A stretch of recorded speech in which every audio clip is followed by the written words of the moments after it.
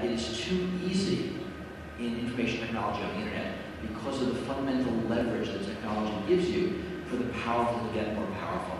And depending on what country we're in or what the government's like, that's either the government or it's corporations doing things that are not in society's best interest because it's in their best interest.